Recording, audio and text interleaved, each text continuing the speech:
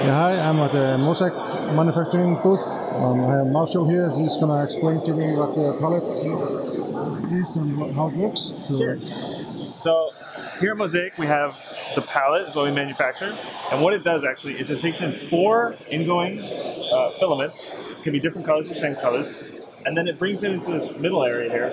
And then actually merges them together into one single strand. And then that single strand is then inputted to your printer. And what that allows you to do is it allows you to take your single color, single extruder printer and make it print in up to 4, maybe even more colors with just one extruder. And we also are able to use more than just PLA. We can use PETG, ABS, HIPS, TPU. It's really up to you. So that really expands the capabilities of the printers off the shelf that you can get right now. Yeah, cool. And you can slice different materials together? Yeah, so we've had success with solubles. Like we have a model here that was printed with PLA and soluble at the same time. So every single part of it had soluble supports and then washed away. Yeah, cool. Is it difficult if you have different types, like a TPU versus PLA? Yeah, so there are like types of materials. Yeah, so you definitely have to tweak your printer like very well to get to the process of being able to print PLA and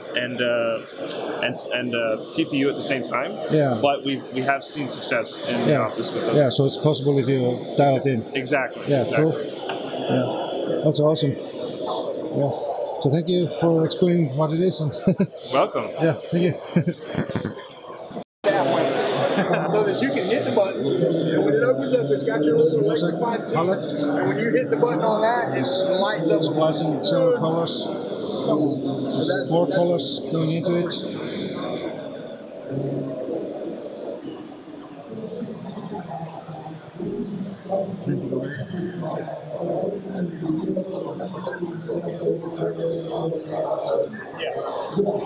Here's 3D printing press, maker going.